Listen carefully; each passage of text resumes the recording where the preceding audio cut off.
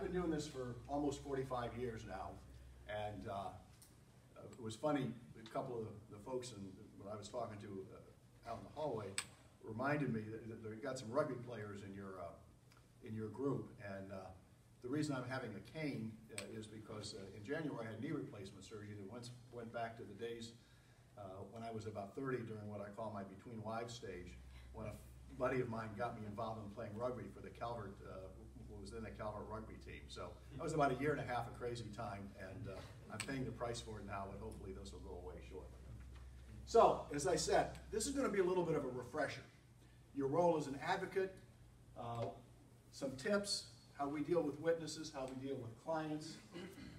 You know, sometimes we wonder why we do it, but I really do think that this is fun. But we all know that there are times when we're walking into the courtroom and jurors look at us and they form an initial impression, and particularly when we're on the defense side, sometimes this is how we are viewed initially. So I don't think that's fair. I was a prosecutor for 15 years, and I remember when I was the deputy state's attorney, first came in, we had a staff meeting, and I said, look guys and girls, we wear the white hat in this courtroom. We're doing God's work. Well, then I went onto the private side, and I wrote an article for the Bar newsletter, and I said, you know, that white hat, it fits just as well on the defense head as it does the state's head. So I think we got to tell folks and remind folks that both sides fight for justice. Both sides can wear the white hat in the courtroom. But let us never forget that as friendly as we may be in the hallway, when we walk through those doors, it's a battle. It's a fight. No quarter given. I may ask you about your grandson in the hallway, but when we walk through that door, it ain't going to be what it's about.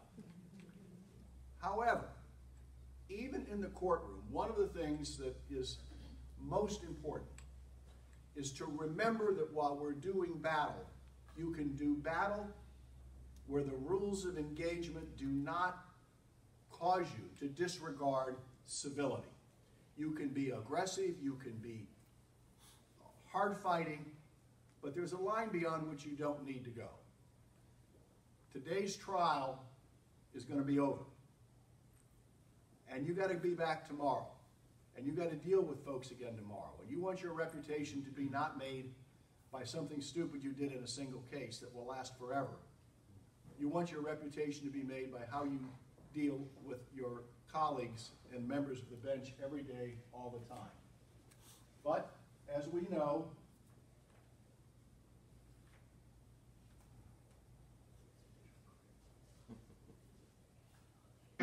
Colonel Jessup, did you order the code red? You don't have to answer that question. I'll answer the question. You want answers? I think I'm entitled. You want answers? I want the truth. You can't handle the truth. Well, we all know that there are times in the courtroom when we get our juices flowing, and that's part of what really makes it fun. You know, when you're in there and you're in that battle, and you're thinking, and you're realizing you're reacting a lot of times when you're not even thinking about what you're doing, because you've been tuned and trained to hear things in the courtroom. And, you know, I've had it happen. I go back and say, what made me object to that? I mean, I was right, maybe, but I didn't really think about it. It happens instinctively, and that's the product of good trial lawyers trying many cases. So, one of the other great things about this profession is you come across stories and you come across things that you simply could never anticipate. Great stories, great events.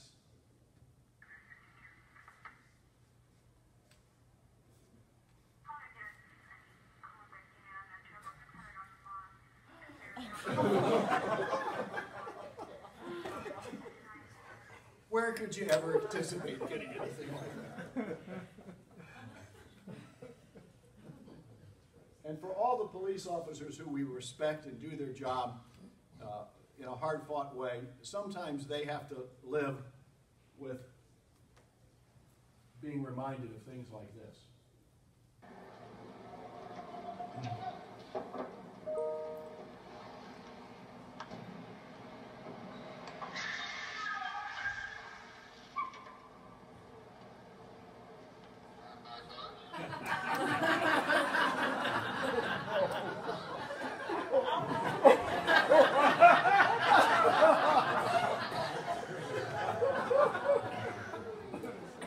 Can you imagine what happened back in the squad room?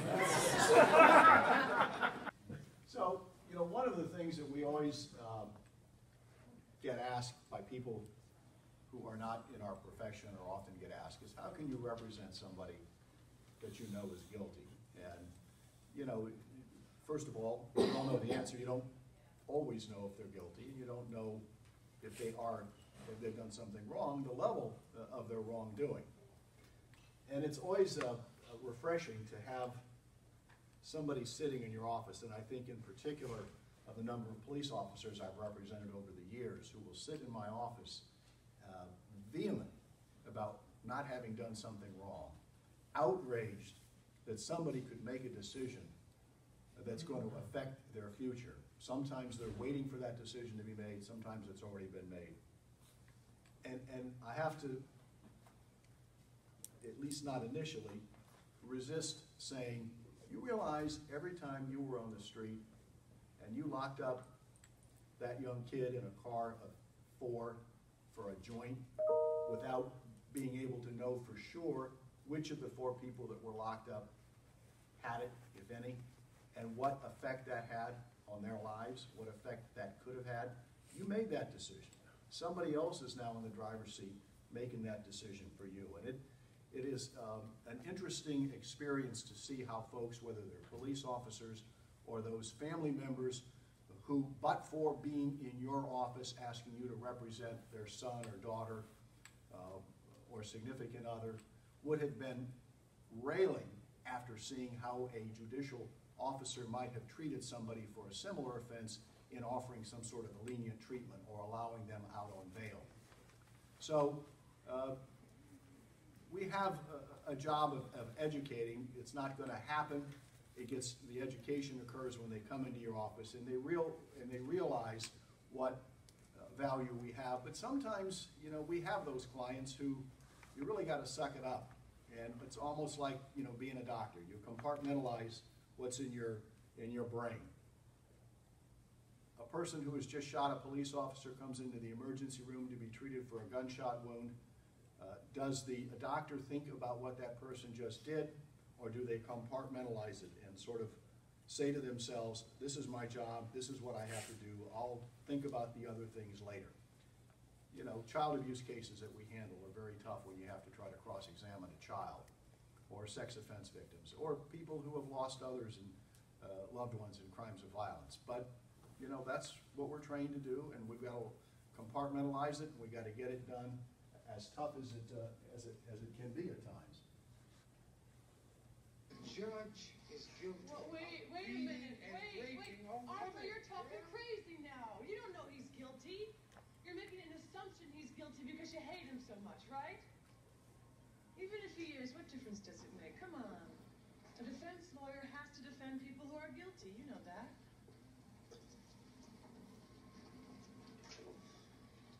Would you defend him? You're me. Would you do it? I would, Arthur, because it's my job, you know?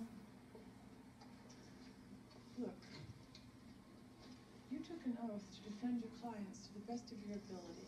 Now, if you can't do that, then get out.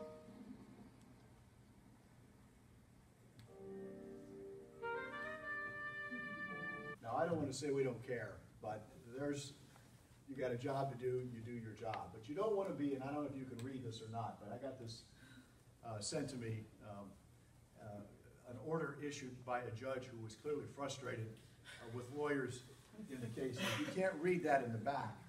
It says, the court is in receipt of the parties' whiny letters. What is wrong with you parties/lawyers? Just, in caps, Stop it. There will be no extension granted on the motions deadline. Don't ask. This is my oldest and least favorite case.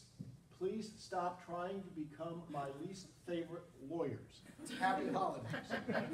So this is what I think we all have different styles. And, you know, Megan is the methodical. She will have everything lined up, and she will go through a list and tear somebody apart in this methodical sort of way that goes right down the list. I wing it. Now, I like to think it's a prepared winging, but sometimes I don't know what I'm going to say, you know, in the next 60 seconds. And we all have our own style, and it doesn't mean one is better than the other. It just is what works for you. You can't be somebody else. Control in the courtroom also means being in the courtroom on time. Now, we all know that there are jurisdictions where judges are on the bench on time, and there are jurisdictions when they're not. But whether the judge is there or not, you know, sometimes we get a little sloppy. And I'm guilty of this sometimes in certain jurisdictions as well, when I know if I'm there at 9 o'clock, I'm going to be waiting until 9:30. But when you're in a jury situation in particular, you want to be in the courtroom. You don't want something to be happening where somebody's waiting for you. And plus, just over time, it's good practice. I know in Prince George's County, if I'm in front of Judge McKee, the retired judge who was in the Marines, if he's courtroom starting at 9 o'clock, he's on the bench at 8:55. So to him, being on time means being early. And you don't want to be that lawyer that the judge has said, oh, there's Bob again. He's not here. Where is he? Anybody heard from him? We have trials. Everything is different. You got to be prepared in all of your cases to have control in the courtroom. So get yourself ready. If you're prepared, you're going to feel confident. You'll have that power of confidence that we all need to have to go in for a good fight. So organization, preparation, in my judgment, and I'm sure in yours, equals confidence. Have your game plan. Points of attack. I heard a lawyer many, many years ago in a CLE I went to say something that has stuck with me ever since on cross-examination. We all know you don't repeat everything that the prosecution says. This goes for, you know, either side. Figure out what makes sense. What are you going to do? What points do you need to make? What's the game plan? Just don't go winging it. So you may have a number of issues in your case, but some of them you may not be able to spend time on and make any progress other than to dig a deeper hole. Figure out what it is you can make progress on. Get in, get out. Don't commit yourself to something unless you're sure you not only can make it work, but that you have a backup plan. So if you have all of that stuff together, then when you're in the courtroom, you're going to be confident. What's your excuse? Sir, excuse for what, sir? I'm asking the fucking questions here, Private. Do you understand? Sir, yes, sir. Well, thank you very much. Can I be in charge for a while? Sir, yes, sir. Are you shook up? Are you nervous? Sir, I am, sir. Do I make you nervous? Sir, sir, what? Are you about to call me an asshole? Sir, no, sir. You want to be confident. You want to be in control. You're not going to be confident, you're not going to be in control if you're not prepared, if you're not organized, if you don't make a good presentation. And when you're in the courtroom, just like with the client, listen. You don't have to say something every time you have an opportunity. Look, listen, stop.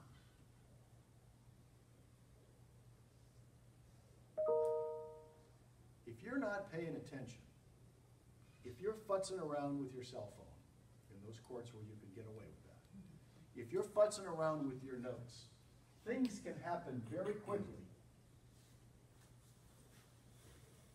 that you may miss. Still telling me what to do. 5, 4, 3, 2, 1. Now, if you hadn't been looking carefully, you would have missed the good president given. One finger victory salute. So, The other thing that I love is how, and I talked about this a little bit with police clients, how defense lawyers can go from being Darth Vader to being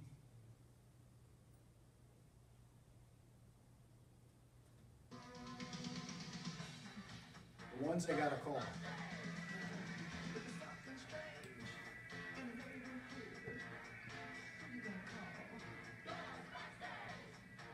And we come to the rescue.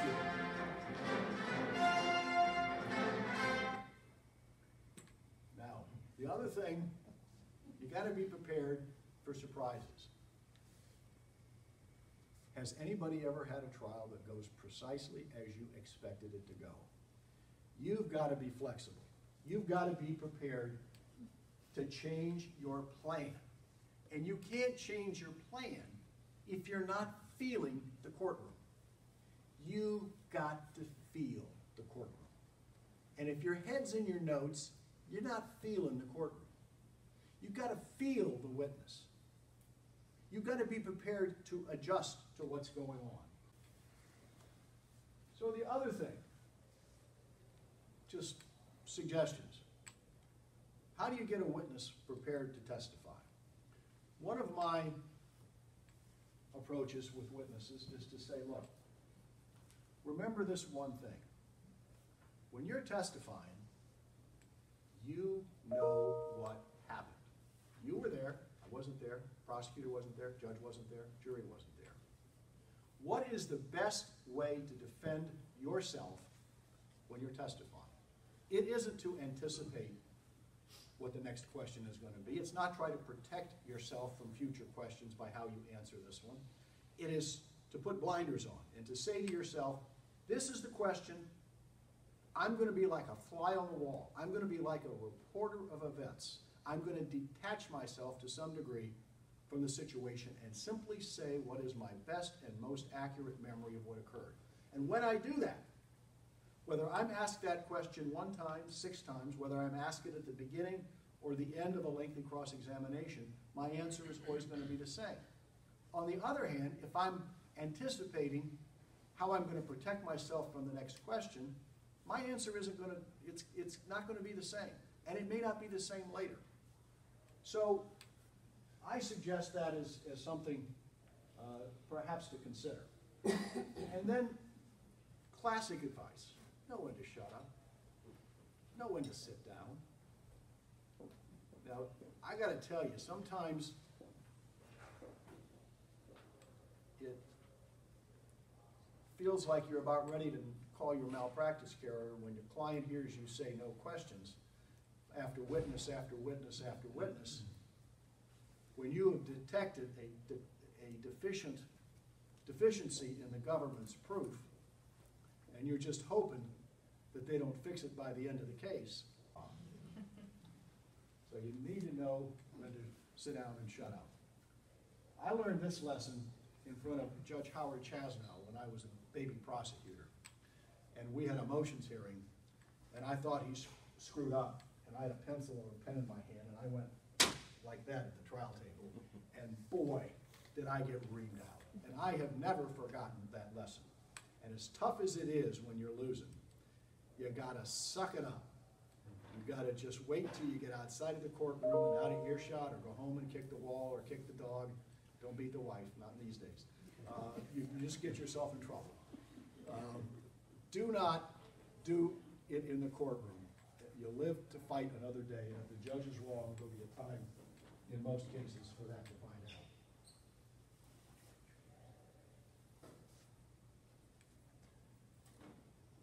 There is nothing that is more central to going into trial, I think, than a magic marker. Because with all of this technology, when it doesn't work, a poster board and a magic marker oftentimes can save the day. When I started, we didn't have all this craziness. I think back in the day when Judge Densford started, they probably didn't even have a number 2 pencils. But right? We're gonna get started. All right, welcome back, everyone. Again, so again, I'm Megan Coleman. And as Bob said to you, he and I definitely have different styles in the courtroom. And I'll tell you, part of that is because he has white hair and is known by everybody in the state of Maryland, and his reputation, enters before he enters the courtroom. So for the less senior lawyers in the room and the ones that are traveling, from county to county where maybe you're not as familiar with the parties or the judges, I think you do have to kind of develop a different style, especially in the beginning. And perhaps that's why I'm more tuned into the rules and the case law, because I find that I'm put on the spot more by judges than Mr. Bonsib.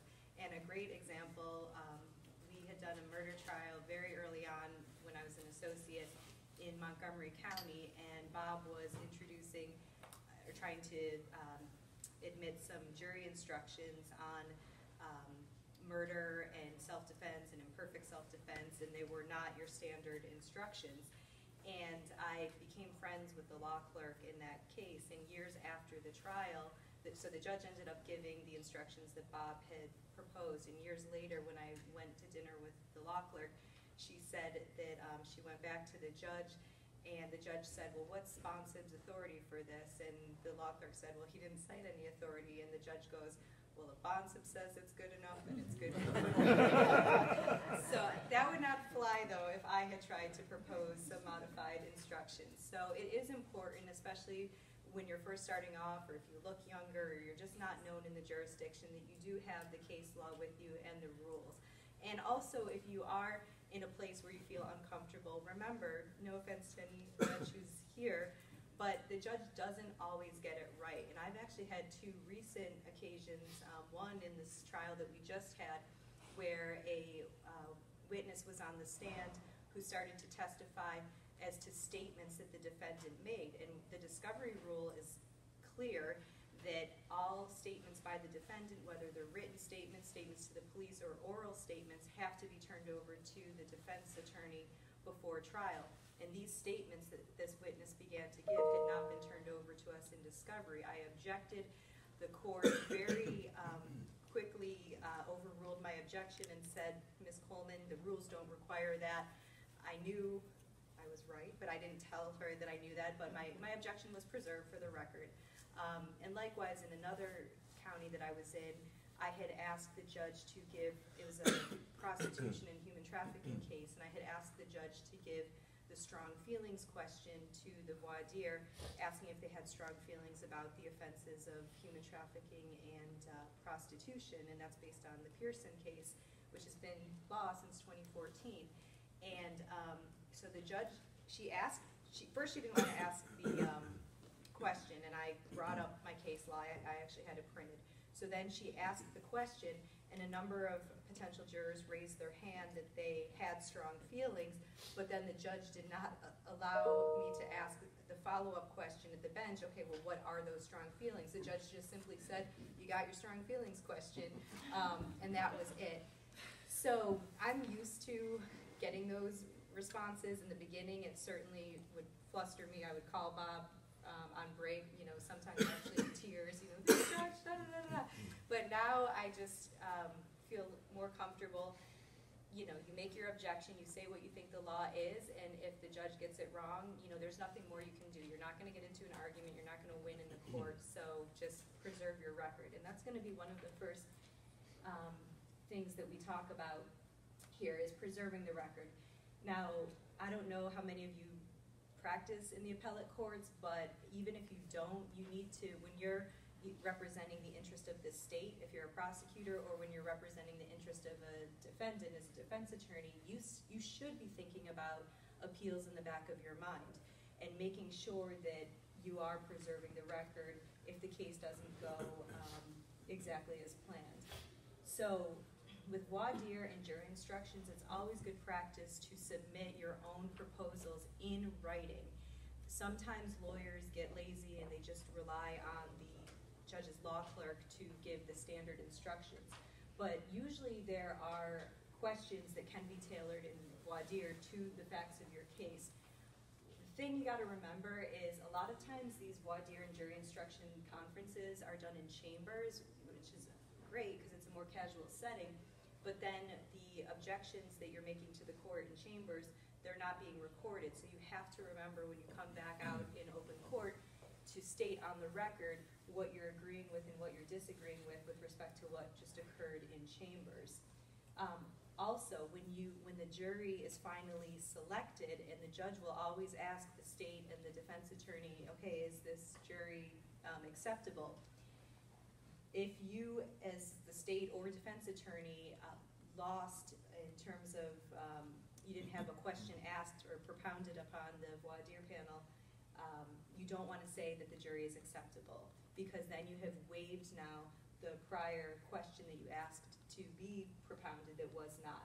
So what you can do is you can approach the bench and say, Your Honor, we're going to say in front of the jury that they're acceptable because we don't want them to think that, you know, we're offended by them, but we're not waiving our previous request for this question or this instruction to have been given. So just make sure, and you're going to see this again, you also don't want to say okay to the judge when rulings are made that are not in your favor. Oftentimes it's just the colloquial nature, right, that we just say, okay, Your Honor, but we're not, the way that reads on a transcript when you're writing an appeal is, you know, Bonsib or Coleman saying okay to the judge. The inflection is not there, so you have to be really careful about how you respond to the court for purposes of the transcripts. If you are submitting jury instructions that are not pattern, you want to make sure that you number each paragraph. For example, if you're submitting a special instruction on self-defense and you have a couple of additional theories that you want to be read to the jury, break it down point by point, because what we've found is judges don't like to stray from the pattern instructions, but if they do stray, they don't often like to give you, 4 different paragraphs. They like to balance it out with what the state has given. So a judge might be willing to give you paragraph 1 and paragraph 3, and it's much easier if you have it broken out for them. And likewise on appeal, it's going to be easier for the appellate court to see precisely what you requested and what the judge struck out. And you also want to remember to admit, or introduce into evidence, at least as identification, the proposals that you had wanted, so that that goes up to the Court of Special Appeals on appeal.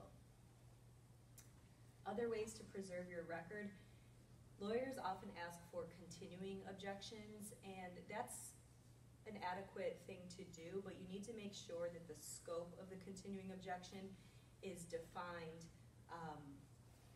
for the court and for the record. You cannot just assume that you have a continuing objection every time a certain topic or pieces of evidence are introduced. You really need to set forth what the parameters are, because what we've seen on appeal is it's more likely that the appellate court is going to say that the argument you're now making on appeal was not part of that continuing objection that was granted. So you really need to be specific about what the continuing objection will pertain to and make sure that the court has granted the request. As I said before, just anything that you try to offer that gets excluded, just mark it as an exhibit for identification so that it goes up on appeal. Again, don't acquiesce, don't just say okay. For MJOAs, the case law has told us that you really do need to be specific to each and every element for each and every count. So if you don't bring up,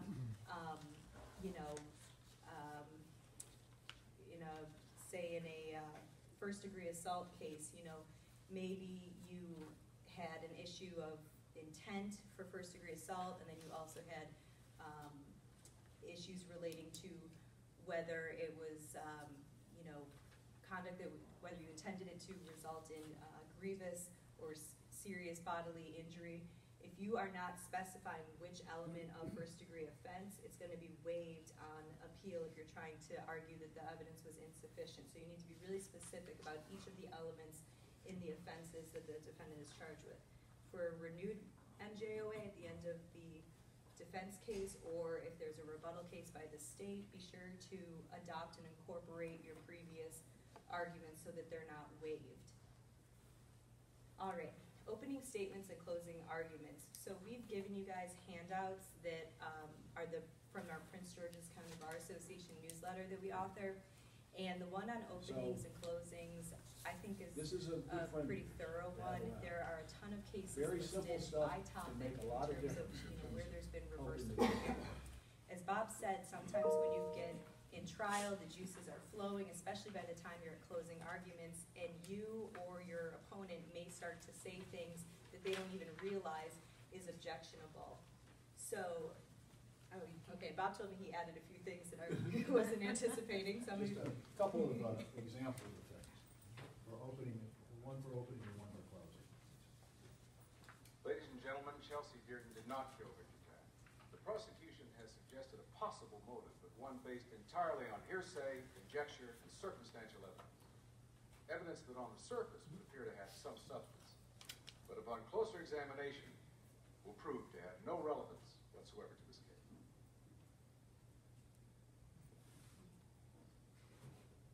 You're not buying this, are you? You're not listening to a word I'm saying. Really? Right? Well, guess what? I don't believe you. After listening to Mr. Blanchard lay out the prosecution's evidence, even I'm convinced my client murdered Victor Taft. After all, if I walked in the room and found Victor Taft dead on the floor and Chelsea Dearden's fingerprints all over the weapon that killed him, there isn't much in the world that would convince me that she wasn't guilty. Look, let's just save ourselves a lot of time here. Let's be honest. I'm sure there are a lot better things for us to be doing. Who thinks Chelsea Dearden is guilty? Objection, Your Honor. I got my hand raised. Look here. I believe that my client murdered Victor Taft in cold blood. Isn't everybody convinced? Mr. Logan, who agrees with me? Come on. I object. Mr. Logan. You're convinced, aren't you? Your Honor, look, prosecution says she's guilty. Everybody in the jury says she's guilty. Let's save the state of New York a lot of time and money and move directly to sentencing. What? Isn't she entitled to a fair trial? Oh, let's give her a fair trial and then convict her. You are totally out of order and you know it. This jury is disqualified. The court will stand on recess while I consider holding you in contempt. Your Honor, I recognize that my opening remarks are highly irregular, but please, let me continue. Even though the jury may consider my client guilty at this time, I'd like to state for the record that I still believe in this jury. And I'm willing to accept their final verdict, whatever it might be. I concur, Your Honor. Prosecution has equal faith in this jury, Your Honor. May I proceed? Very well, you may proceed, Mr. Logan. Thank you, Your Honor. Okay. So we all think she's guilty. Now what do we do? Well, that's a dilemma. It's an especially difficult problem because we've developed a legal concept in this country to protect ourselves, to protect our rights. And it's called presumption of innocence. In simpler words, that means that one is presumed innocent until proven guilty.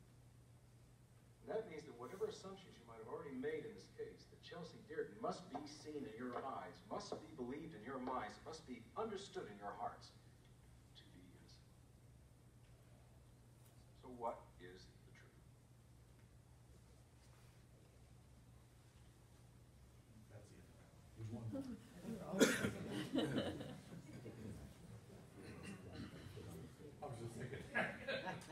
This is the other end of the trial. Is counsel ready? Yes, Your Honor.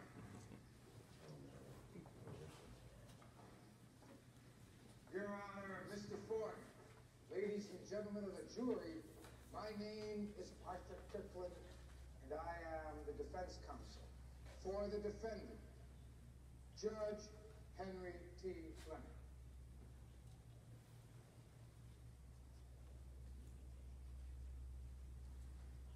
Justice for all. Only we have a problem here. You know what it is? Both sides want to win. We want to win. We want to win regardless of the truth. And we want to win regardless of justice. Regardless of who's guilty or innocent. Winning is everything. The prosecution's case, he's got to have one.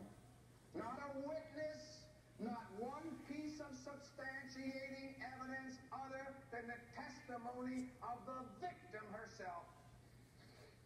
The one thing that bothered me, the one thing that stayed in my mind and I couldn't get rid of it, that haunted me, was why. Why would she lie? What was her motive for lying? If my client is innocent, she's lying. Why? Was it blackmail? No. Was it jealousy? No. Yesterday, I found out why.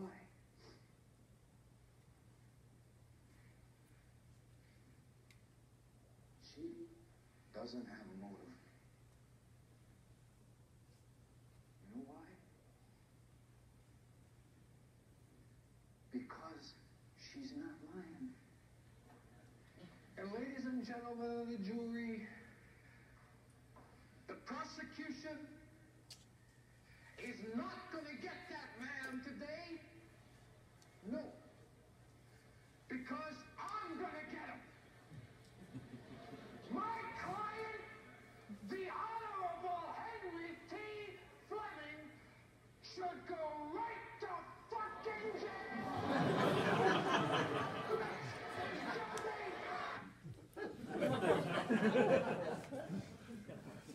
All right.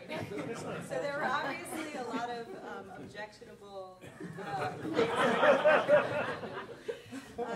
so we're going to walk through some of them, but again, the handout that you have has each of the cases with their citation and various examples. So the first is, as Bob said earlier, an opening statement. Do not state facts which are plainly inadmissible or that you do not expect to prove.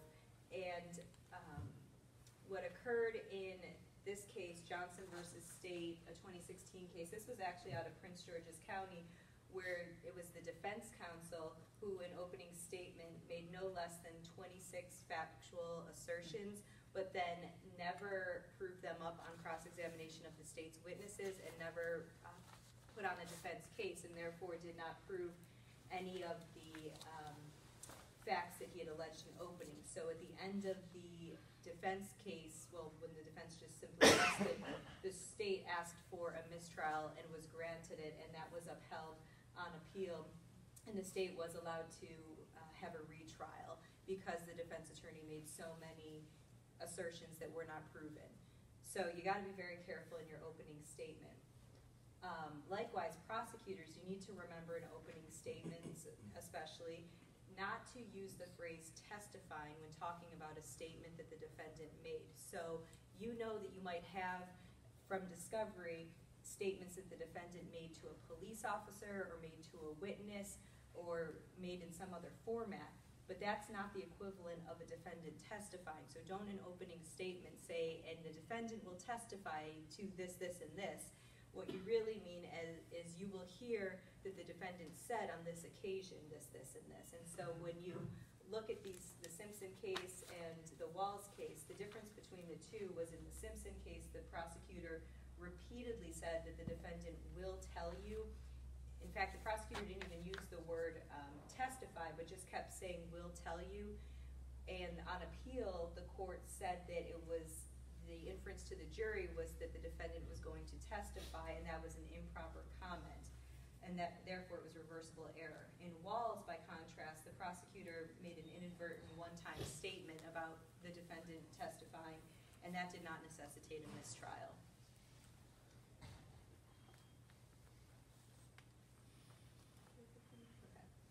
So the opened door doctrine, this you see come up usually in closing, but based on what the defense attorney might have said in opening statement. So under no circumstance can a prosecutor make a comment, like we just said, on the defendant who failed to testify during the trial. We all know that that's off limits. However, if the defense attorney made a comment in opening about assertions of facts that would be proven, and then the defense attorney didn't follow up on that, a prosecutor in closing under the open door doctrine may call attention to what the defense attorney failed to present. Now this particularly comes into play when a defense attorney has actually put on a defense case. So even if the defendant hasn't testified, if a defense attorney has called witnesses, that may open the door to allow a prosecutor to comment on what the defense attorney said that they were going to show in their case and did not. So there, in the handout, there are a ton of cases that address improper remarks, and usually we see this in closing, you know, when everyone is really ramped up. The Hill case is a great one. I think this also might have been out of Prince George's County about cleaning up the streets. In no way can you make comments in closing argument, especially if you're the prosecutor, about how the jury needs to consider the impact that this type of offense has on the community or society. You know, you as the jury need to do something about this. That's completely improper, and if objected to by defense counsel, the objection should be sustained. If there's more than one comment, a judge really should consider granting a mistrial, because otherwise it will be considered reversible error. Likewise, the golden rule, you know, good in life but not in trial, right? Don't do to others unless you want it done to yourself, but you can never say in trial, jury, I want you to put yourselves in the shoes of this victim or this witness, because the moment that you do that, it's going to be objectionable, it should be sustained. If it's not, it may be reversible error, because it asks the jury to focus on sympathy and prejudice and to abandon their neutral fact-finding role.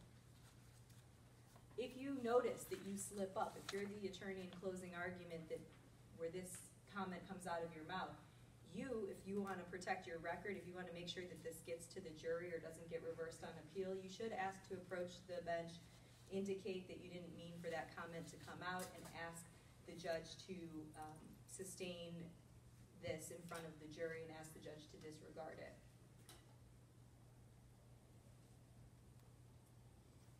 Let's see here. All right, there are a number of cases in Maryland where usually prosecutors have appealed to the jury's fears and prejudices. Lawson is what I consider one of the seminal cases on this. It also mentions a case called Spain. Those are opinions that I would urge all of you to read. In Lawson, this was a sex offender case, and the prosecutor, among other improper things, asked what does a monster look like, what does a sexual molester look like, and then compared it to just normal people that you know in your life. Likewise, we've had other cases where a defendant has been referred to as an animal, pervert, drug dealers, even Nazi Germany. So clearly, you know, I don't think the prosecutor intended for those comments to come out, but in the heat of passion, they did. Likewise, we all know you cannot comment on facts that are not in evidence. And what we sometimes see is a prosecutor might say, if a police officer has testified, well, you know, why would this police officer be lying about the incident? What does he have to gain? You know, he's not getting paid more for a conviction, or he would be reprimanded if he were to be lying on the stand. You cannot say those things. They're facts outside of evidence, and they're improper. Likewise, as a prosecutor, you cannot shift the burden of proof. The defense does not have to prove that the victim was lying, so do not say that the defense has to prove that the victim was lying.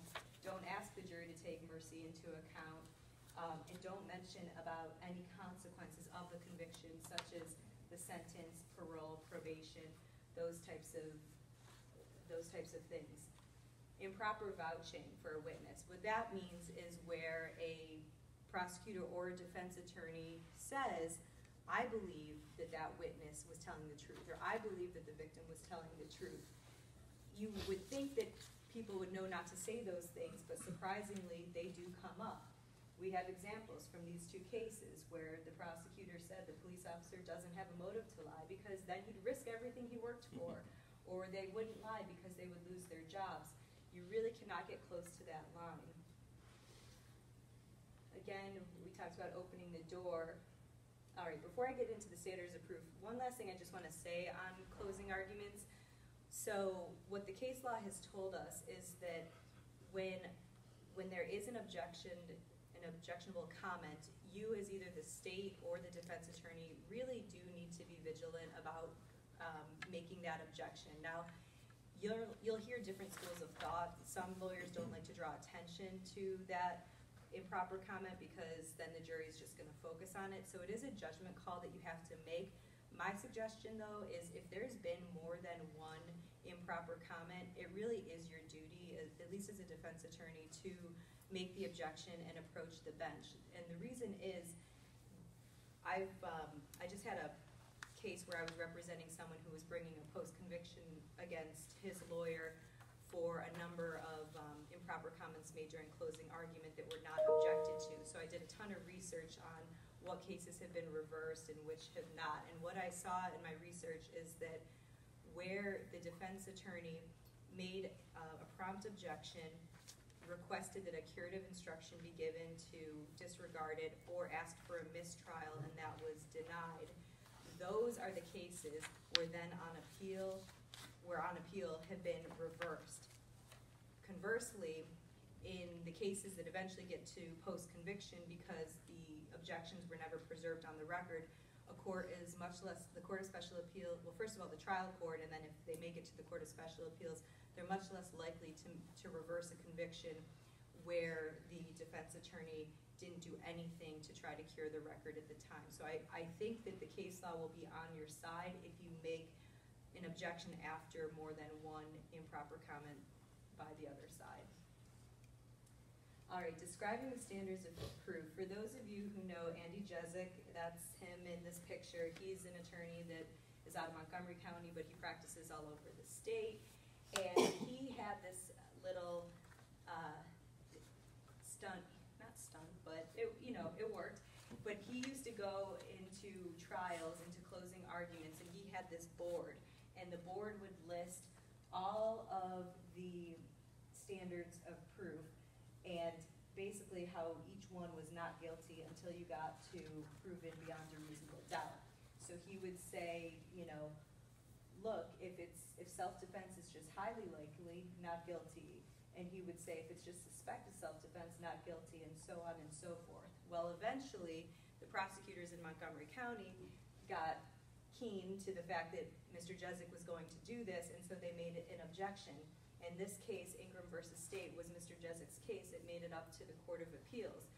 And what the because in Ingram at the trial level, what the trial judge did was the trial judge precluded Mr. Jezik from some of these extraneous standards like suspicion, reasonable suspicion, probable cause, a tie, said that the jury can't consider those things. However, the trial court did allow defense counsel to explain the difference between preponderance of the evidence, clear and convincing, and then proof beyond a reasonable doubt. So, this case was decided on an abuse of discretion standards. So what that means is the Court of Appeals said that it was not an abuse of discretion where the trial court excluded it. As a practicing defense attorney, if you want to be able to get into these standards, you should argue that Ingram will at least allow you to argue the differences among preponderance, clear and convincing, and beyond a reasonable doubt, so that the jury knows it's not 50% or 51%, it's not 75%, it's somewhere in the 90s that the state has to overcome. This slide, I think, should have been removed. All right, impeachment and rehabilitation. There are so many rules that cover this topic, and this really is going to be, if you're a defense attorney, the way that you try to win your case. And prosecutors, you should be aware of these rules as well, because it's not as often that you cross-examine witnesses. Defense attorneys don't always put cases on, which is why it's even more important to review the rules and be familiar. So there is in the handout, in one of the articles, a table that will list what I'm about to talk about, and that is something that I recommend you take with you to trial, because it's a quick cheat sheet on what qualifies as a prior conviction for impeachment. This is Rule 5609, and first of all, as we all know, the conviction has to be an infamous crime or crime relevant to credibility. The conviction must be less than 15 years old, and there's going to be this balancing of the probative value versus unfair prejudice. So this is in your handout, and more specifically, so these are the crimes that are considered infamous crimes or ones relevant to credibility.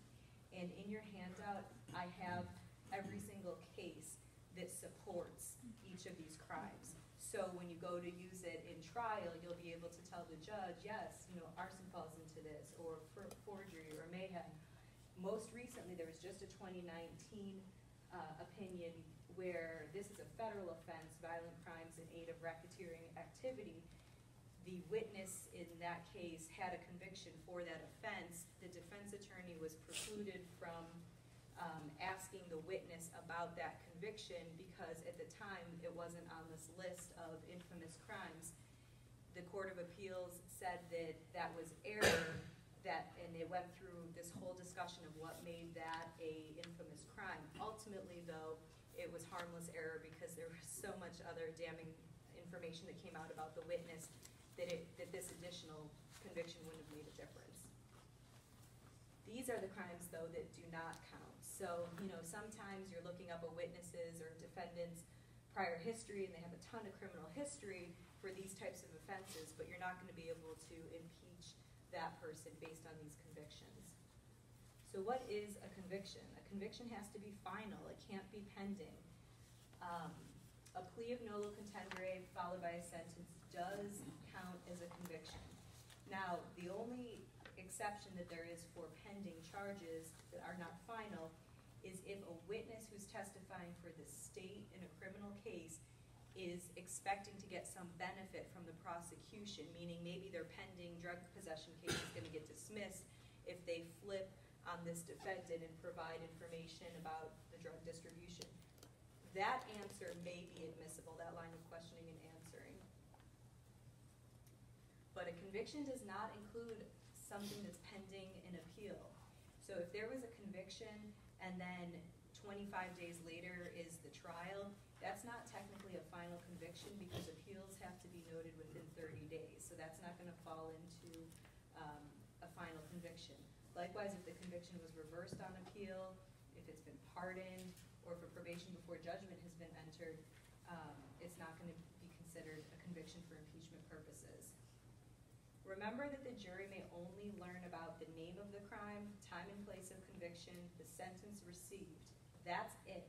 The jury may not be told the underlying details of the prior conviction, and I'm not sure that every practicing lawyer remembers that because sometimes on cross-examination, lawyers try to bring out more details, but the rule really only requires those three things coming in. And then there are a list of 5 factors for the court to consider in the balancing, which is the third prong of 5609, and I won't read through them, but they're in the handout that we gave you.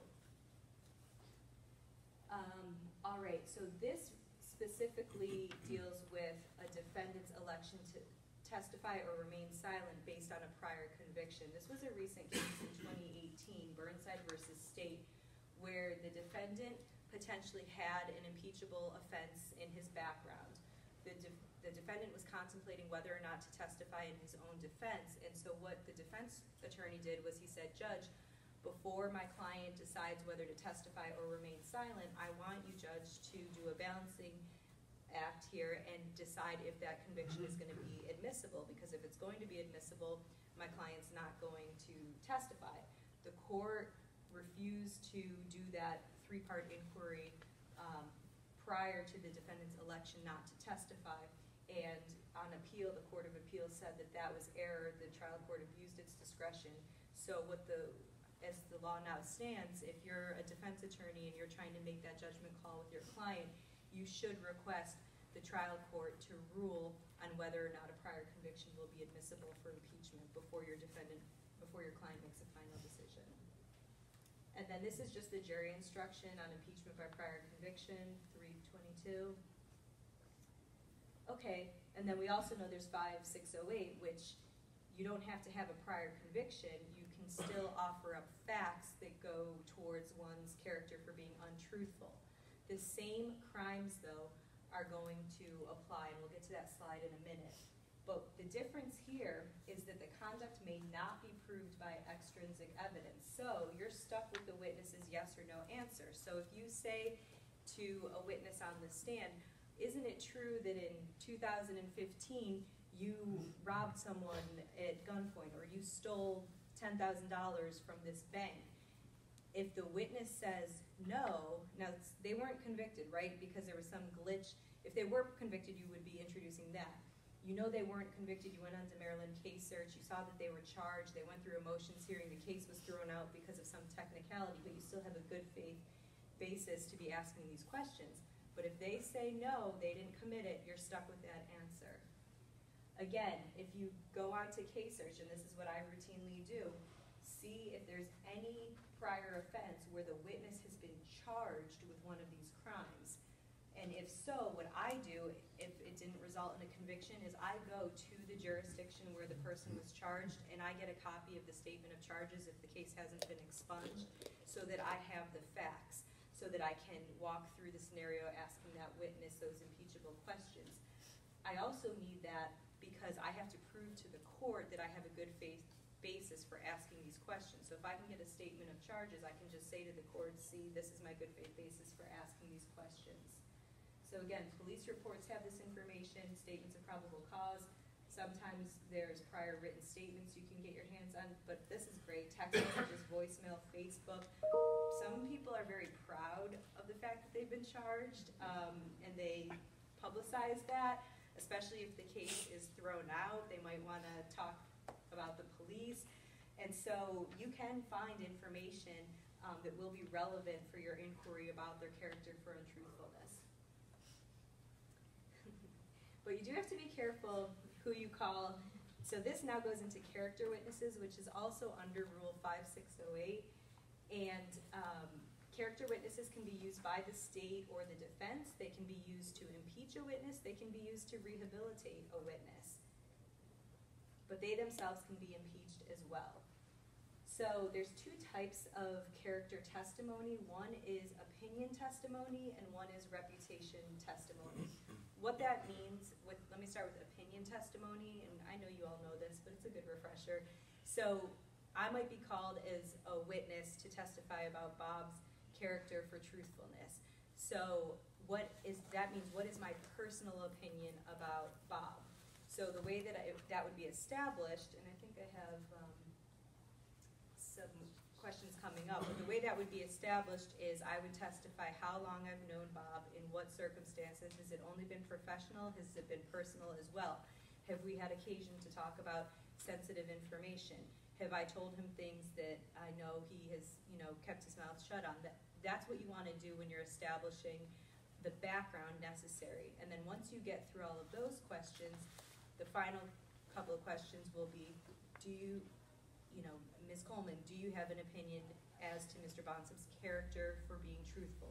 Yes. What is that opinion? I believe that Mr. Bonsib is a truthful person. Now, if you want to take it one step further, you can get to reputation opinion and reputation testimony. What you have to do, you first have to establish the personal opinion. Okay, you have to be somebody who knows Bob, but then you also have to establish how you know their reputation in the community. Ms. Coleman, in addition to the personal opinion that you have for Mr. Bonsib, do you have an opinion as to Mr. Bonsib's reputation in the community? Yes.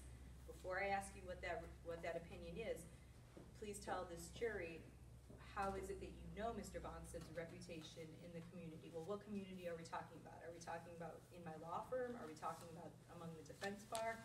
Are we talking about among all lawyers in the state of Maryland? Well, I can testify to that which I know. I've worked with Mr. Bonsib at our firm for 11 years. I know how people in our law firm consider Mr. Bonsib. I've been to different bar association meetings and presentations with Mr. Bonsib. I know how he's regarded there. Likewise, I've met his friends and family outside of work. Ms. Coleman, based on all of that testimony, do you know what Mr. Bonsib's opinion, what Mr. Bonsib's reputation in the community is? Yes, he is regarded as a truthful person. So those are the ways that those are the distinctions and the ways that you establish both. And these are, the types of questions that I just went over with you. But remember, a character witness can be impeached. So the state might come up to me and say, well, Ms. Coleman, you've only known Mr. Bonsib since 2007, correct? Correct. Did you know that back in his rugby days, when he was 30, that he was doing A, B, and C? Well, no, I didn't know that. I wasn't even alive back in his 30s. Well, Ms. Coleman, would your personal opinion as to Mr. Bonsib's character for truthfulness, change if I were to tell you that he had, robbed all these banks and, done this, that, and the other? Well, maybe it would. And, Ms. Coleman, the Mr. Bonsib never told you that he did those things. Well, no, he didn't. So he kept it a secret from you. So the image that he was portraying to you was what he selected to share with you and not what others knew of him. So, there's ways then, if you're the prosecutor, that you can try to impeach. You're not necessarily impeaching the character witness per se, but you're impeaching Mr. Bonsib through that very same character witness. But likewise, you can impeach the character witness, right? What if I have some skeletons in my closet? Well, Ms. Coleman, you appear, genuine, you're with child, you must be a good person, but, and then they bring up things from like Facebook or something. Luckily, I'm not on social media, but certainly there's ways to try to impeach the character witness themselves. And these were just some of the examples that I was giving you about. And we actually see this more often than not about misrepresentations on tax returns. Sometimes you see it in federal court more than state court, where the feds just obtain any information about a defendant. And a lot of times, people just are not truthful on their tax returns, and so we see those be introduced to try to impeach defendants or witnesses. All right. Now, no matter what, a character witness, an expert witness, any other witness in a trial cannot testify about whether another witness or a defendant testified truthfully in the action. So if Bob took the stand to testify in his defense, I could give my opinion about his truthfulness generally, but I cannot say, and I don't think he would have lied here today, I cannot comment at all on his testimony in the action, and nobody can. And there are these cases that you can refer to, one more recent from 2018, one that has some age on it, but an expert forensic examiner invaded the province of the jury by testifying that a minor who was a victim showed no signs of fabrication. And likewise, this was another, we see this with sex assault nurses and experts. Those types of witnesses, police officers cannot give opinion about whether or not they believe that the witness or victim is lying or telling the truth. That will be reversible error. And these are just the jury instructions that correspond. So, other ways to impeach witnesses, victims, defendants is using their prior statements. Now, 5613 is the actual impeachment rule. This is not used for substantive evidence.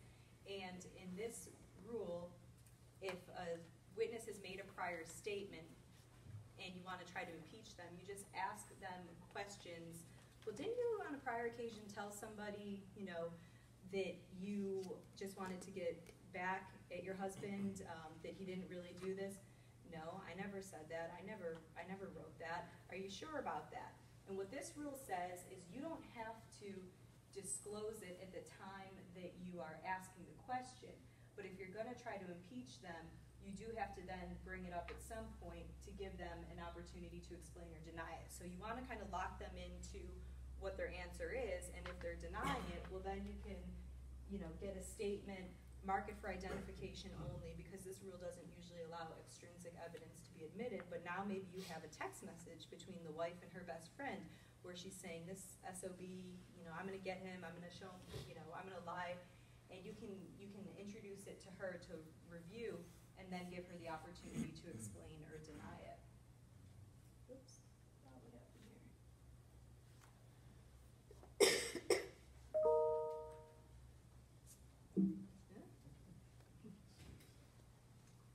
On the screen it's saying the PowerPoint encountered a problem.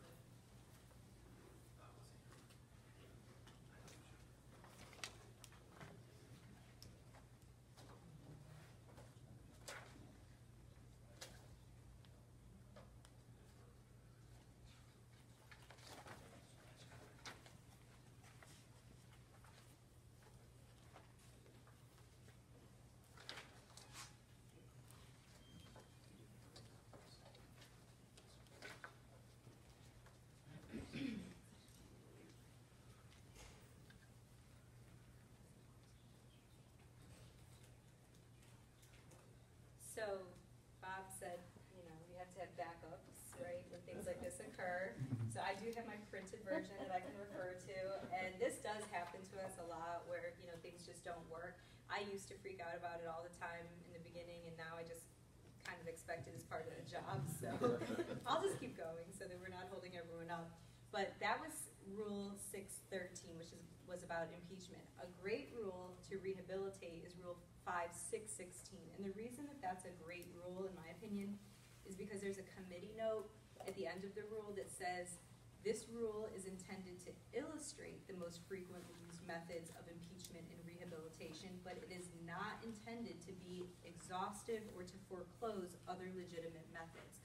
So when you look at 5616, you're going to see a section A, B, C. It has all these ways that you can impeach and rehabilitate, but if you can think of some other way, I would argue to the court, and I have argued to the court, look at this committee note. Just because it's not listed here doesn't mean this isn't a proper way.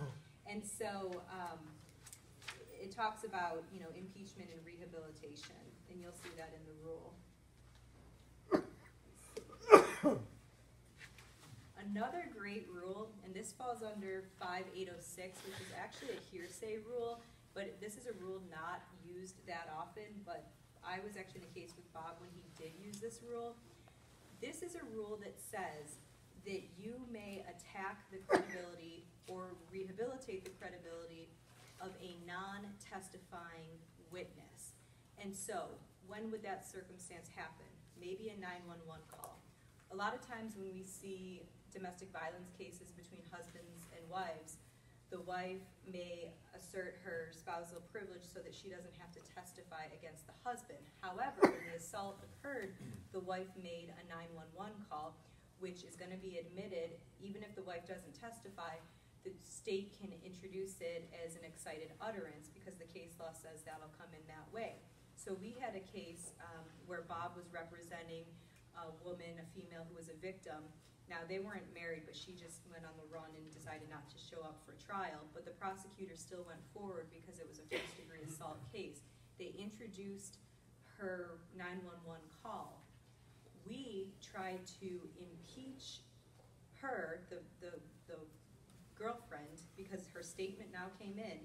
We tried to impeach her under this rule, 5806, which says, when a hearsay statement has been admitted, such as a 911 call, the credibility of the declarant, the person who made the call, may be attacked by any evidence which would be admissible had the declarant testified as a witness. So we tried to impeach her through opinion and reputation, testimony by character witnesses. I think we had other prior statements, and we were prohibited from doing that because there really wasn't case law on the books yet. So when you look at the case Taylor versus State, which is a Court of Appeals 2009 case, the Court of Appeals said it was error to restrict the defendant's impeachment of the non-testifying hearsay declarant's version of the alleged sexual assault. So remember, just because Cindy Joffrian in the Prince George's County School Board case, just because she didn't testify or just because that 911 caller doesn't testify, you can still try to impeach them. All right. And now and this is the rule. The rule of completeness. I'm not going to spend too much time on this, but there has been recent case law on this rule. What we see is that prosecutors sometimes choose to play bits and pieces of recorded interviews that defendants give to police officers. Obviously, it's in the prosecutor's interest to just play the incriminating portions, but to leave out some of the exculpatory portions. This rule may allow you as a defense attorney to complete that recorded or written statement with the remainder of it, as long as it's relevant, okay? So we actually lost this issue in the recent case that we had where we were trying to introduce other portions of a recording that our client made, but they were not necessarily relevant or within the scope of the portion that the state introduced. So, I mean, the record is preserved, we made the objection, but it has to be relevant to the portion that the state introduced. So if in one part the defendant is talking about how he committed the crime, but then in another part he's talking about how he was on the honor roll and he, you know, is a fireman and he's this, that, and the other, probably not going to be relevant to the crime, and a defense attorney is not going to be able to get that part in. And this was the case in 2018 that really went into detail about it, and I believe that should be in our handout as well. Oh, right. And it is almost 11:30. I was told that food might be arrived. Is not here? Food's between 11:30 and 11:45. Okay, so I can keep talking Absolutely. for a few more minutes, and then I know Jennifer also has an announcement she wants to make. So let me just talk for a few more minutes here. So Bob made this slide, so I'm going to try to interpret what was in his mind when he put this together. What'd you say? Go to the next one? Yeah, you'll Okay. get to your stuff. All right, okay, this gets back to some of my stuff. So this now kind of shifts into the rules on authentication, and the reason that this rule is really pertinent in these times is because now there is just so much information that's available outside of your traditional police investigative work. Like I said, social media, I keep mentioning it, but that comes up so often in cases. So here we go, use of evidence in the era of technology.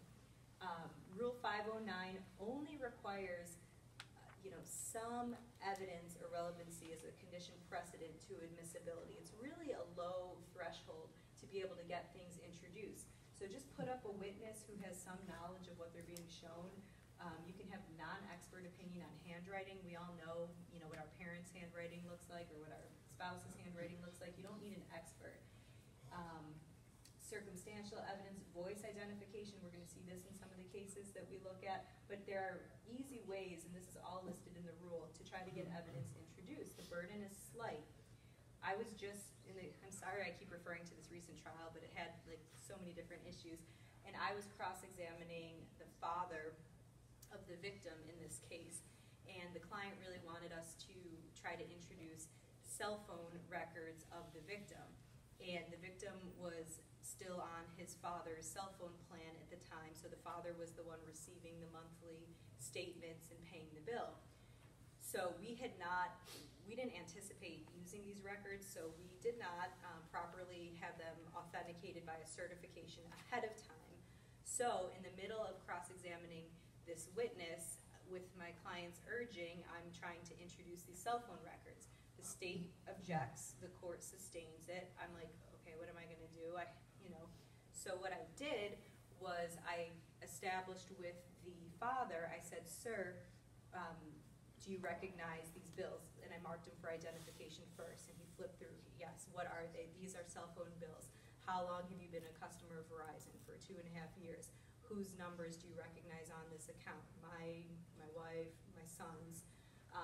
Do you routinely receive these and pay them and check to make sure that the accuracy of the bills? Yes, that was enough for me to be able to introduce the cell phone records. I don't know how I did that, but I did. So the point is the burden is slight. Any witness with knowledge can authenticate what you're trying to introduce. It does not have to be a certified business record. With respect to phones and voice identification, this is really easy. In this first case, Donati, a detective was able to identify at trial a defendant's voice on a recording because that detective had previously interviewed the defendant and was able to make the voice comparison. Likewise, where co-defendants listened to somebody's voice on the telephone, on a jail call, they were able, a witness who was familiar with the co-defendant's voices on the jail call were able to authenticate the call, and the call was therefore introduced against the co-defendants.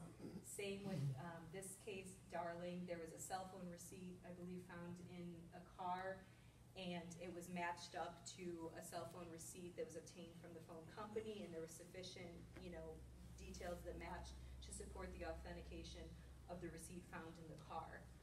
And likewise, information on cell phones, sometimes if you can, have a witness testify about the phone numbers that they recognize, the time of day the calls were made, you might be able to establish enough to get information from the cell phone introduced without the business record. Video surveillance footage, there's these two distinct opinions. Washington versus State, which came first in 2008, is kind of a seminal case. In that case, the state tried to introduce random video surveillance that was just merged together on a disc of like 8 different shots. The state never introduced who made that disc, what the conditions were under which it was recording. Was that the full video, or were things cut and pasted? So that it was reversible for that tape to come in. But in Jackson versus State, there was footage from Bank of America from the ATM machine, and there was testimony that the footage was just copied and sent directly to the investigator. It was not cut, it was not pasted, it was not modified. So even though there was a minor discrepancy in the timestamp, which you do often see because some banks use UTC versus Eastern Daylight Time, it's okay, that was still authenticated and that was properly admitted. Social media. All right, this has come up for me in different cases. Now, just because somebody has a Facebook page and you see their profile and you see content on it, you're not automatically going to be able to get that introduced. Say you're cross-examining either the victim or a witness for a defendant and you have what you believe is their Facebook page, you're not going to just be able to introduce it against them. You're going to have to try to authenticate it in one of these ways. Now, you could ask, I could say, hey, victim, isn't this your Facebook page and your profile? And if she says no, that's it for me, unless I've done one of these other 2 things. So it's not going to come in. Now, sometimes in larger cases, we receive computer forensic reports from people's cell phones and computers, and it will show you the date and time that it was posted. It will also link the computer with their email address. So there's circumstantial evidence that will help you authenticate it. The last thing you could do is you could always try to subpoena the social networking website to see if you can try to link up that the person's page does actually belong to that person. But otherwise, if you just think you're going to ask the person if they made it, if that witness has been well prepped, they're going to say no. They're going to say, no, I don't recognize this. And Sublet was a case that discussed this. So you can go to that case. And yeah, these cases likewise all discuss social media and whether circumstantial evidence is enough or not to get the evidence authentic. And these are all, yeah, sorry. The reason I'm going through these is because these will be in the bar article handouts that you receive. There's an article, I think, that's called Social Media or something. That's where all these cases are from. This is the self-authentication rule that I was talking about if you actually get it certified from the business. But we've been jammed up before, right? Because, you know, sometimes we're busy. You do need to provide notice to the other side at least 10 days in advance that you're going to use a certified record, or else you can't expect to just introduce a certified record at trial. A lot of times, I don't know how it is exactly in St. Mary's County, but in other counties I can tell you, we'll get notice that the state's going to introduce a certified record, but that's all it is a notice. They don't actually provide us with the record or with the certification. So I always then file within 5 days after receiving notice of that, that they're going to use authenticated records. I always file within 5 days an objection, and I state, you know, all they said was that they're going to introduce records. They have to provide me with the records or an opportunity to inspect the records, and they have to provide me with the certification. And that is all listed in the rule. And this, I believe the rule actually has accepted certification, so you don't have to reinvent the wheel. Just send this out if you're requesting records. You added this. You want me to keep going? All right. So we talked about ways to impeach witnesses with prior statements. Well, this rule talks about ways to use this prior statement substantively. So what's the difference? Sometimes when you're impeaching, you just want to make the witness look like a liar. You don't really have any other point in examining them except to make them look like a liar. But sometimes you're really happy with what they said initially, and you're mad that when they come to trial, they've now changed their story. They've been spooked or whatever. So you want to use that prior statement substantively so that you can argue it in your case. And so these are This rule, though, only applies to a witness who testifies at trial. So the witness has to take the stand, and they have to be subject to cross-examination. And the areas are, is this a prior inconsistent statement? If so, and you want to introduce it as substance, it has to have been given under oath, subject to the penalties of perjury, at a hearing, at a trial, or another proceeding, or it has to be reduced to writing, or it could be video recorded. Yeah, here we go. Or video recorded, or a stenographer taking notes. And so what are examples of those? Well, certainly grand jury testimony would be an example of a prior statement that's given under oath. Also, it's obtained by a stenographer.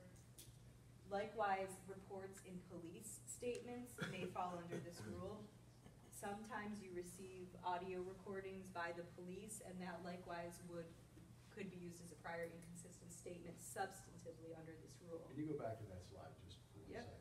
One of the things that, I think this is in Montgomery County, I'm not sure which one it is, but what they do is in these domestic violence cases, I'm not sure if it's on this one or not, maybe not on this one, but they'll have a narrative within the police report that says what the complainant says, and then they'll have them sign a block at the bottom, and that specifically then allows them to use this rule if the complainant backs out at trial and wants to say something. So they now have a substantive statement that, yeah, he smacked me in the face. Even though it's very, very limited, it's signed by the declarant, signed by the victim, and this rule allows them a lot of times to go forward in some of those cases. Okay, so inconsistent statements, consistent statements, statements of identification, prompt complaint of a sex assault, and past recollection recorded. Again, I told you that for this rule, the declarant has to testify and has to be subject to cross-examination.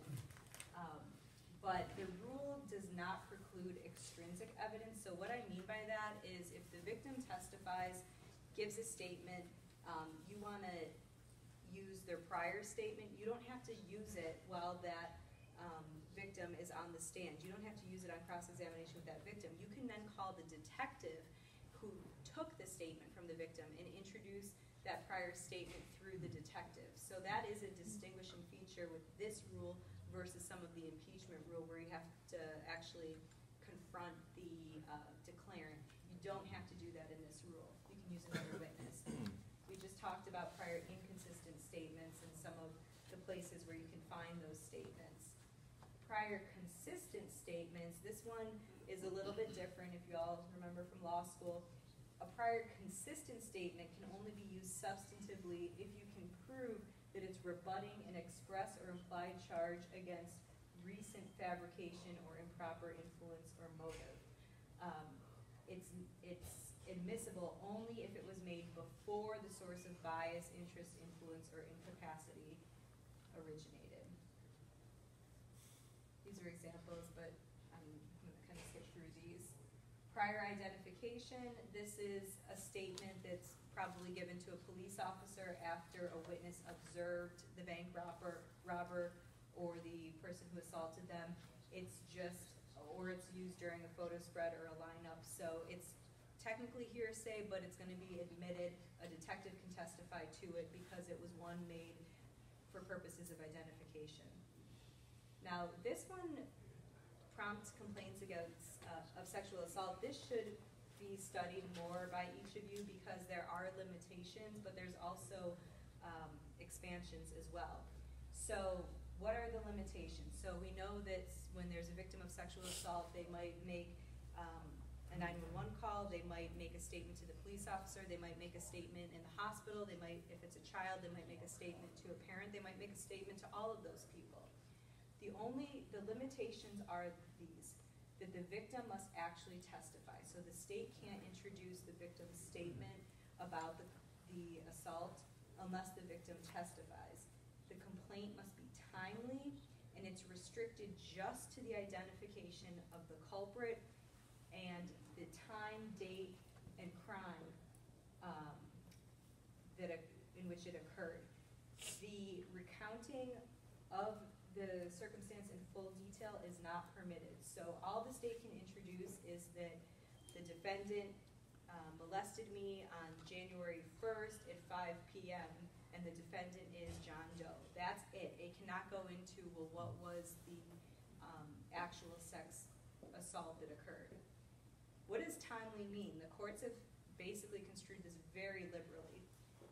It means a complaint made without a delay that's unexplained. However, so it could mean a complaint made within minutes of the offense, but the courts have also said it could be a complaint made within days, months, or even years if there's a reasonable explanation as to the delay. And the way that you measure the delay is look at the person's age, right? A child is going to be given more leeway than an adult. So if the child waits years to bring this complaint, maybe they waited years because they had to get out of the house of the abuser. Maybe the abuser was a family member. So it makes sense that they would wait until they were 18